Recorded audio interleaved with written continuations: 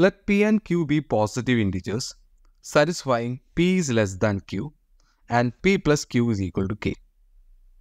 So both of them are positive. Positive integers means it should be starting from 1, 2, 3 goes on like that. And it's given that P is less than Q. That means we can conclude that P and Q are different positive integers. They cannot be the same.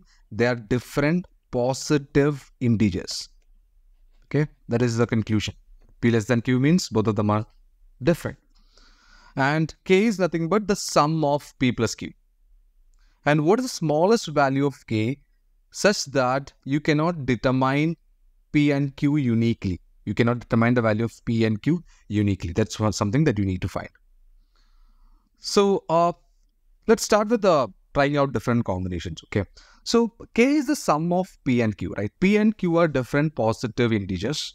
So what is the minimum value of K? So minimum value of K is nothing but 3. If you're saying K is sum of two positive different integers, the minimum value is equal to 3. 3 is nothing but you're adding 1 plus 2. That's the only way you could do it. 1 plus 2. Got it? 1 plus 2, that is equal to 3. And here the condition is P is less than Q. So this has to be P and this has to be Q. So if K is equal to 3, you will be able to find out the value of P, a unique value of P and Q.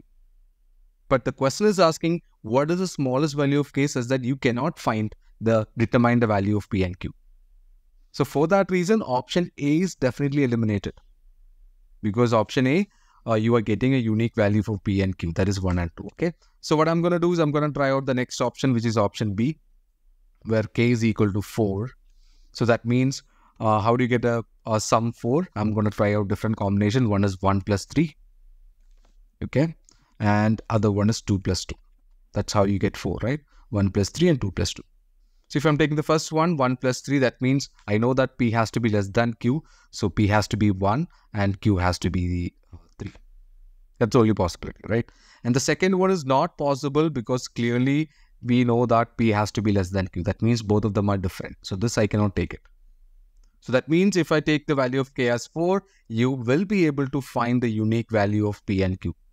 I can 100% confirm that P is equal to 1 and Q is equal to 3. So that will not be your answer. So option B is also eliminated. What is the next option you have is K is equal to 5. So what are the different possibilities? You are adding two numbers, you're getting 5, right? One is 1 plus 4 and other is 2 plus 3. Yeah, this makes sense. Because if take the first one, 1 plus 4 is 5. The value of P is 1 because P is the smallest one. P is less than Q and Q is equal to 4. The second one, the value of P is 2 and Q is equal to 3. So in this case, you are not able to figure out the unique value of P and as well as Q because there are different values are possible. So your answer has to be option C, that is 5 is the minimum value, smallest value of K as per the question. Option C is the right answer.